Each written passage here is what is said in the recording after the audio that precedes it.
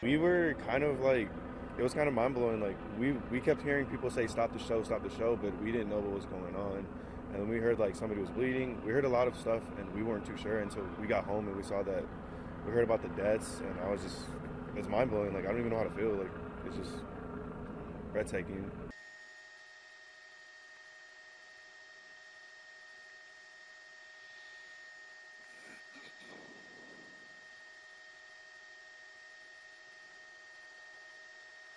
Anybody who was trying to scoot up, like, was trying to get into the slight spaces you had, but it's like there's nothing there. And then people, and I was, okay, so I got to the barricade, and there was so many people that wanted to get thrown out because they were passing out.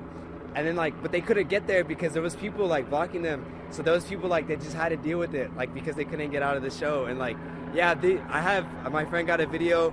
They were, like, chanting, like, stop the show. And there was a guy in the back, like, getting, like, CPR. So many people were getting CPR. Like, it was absurd. And then when the main performer came out, like Travis, people got like compressed because they were just wanting to go see him. So it was like you were suffocating in there. Like if you weren't like on the side or anything, you were getting suffocated.